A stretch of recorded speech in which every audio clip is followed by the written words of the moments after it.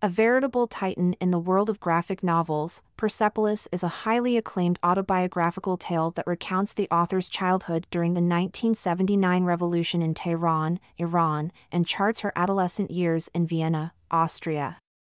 Aiming to show the realities of living in Iran during a time of major social and political upheaval, not the biased, agenda-driven media version of the Iranian Revolution that, according to the author, didn't represent my existence at all. Satrapi provides visual context for global readers using weighty black-and-white artwork and a beautifully woven story.As, one of the American Library Association's top 10 most challenged books due to its depictions of politics, religion, race, and other important topics. You shouldn't expect Persepolis to be a walk-in-the-park read.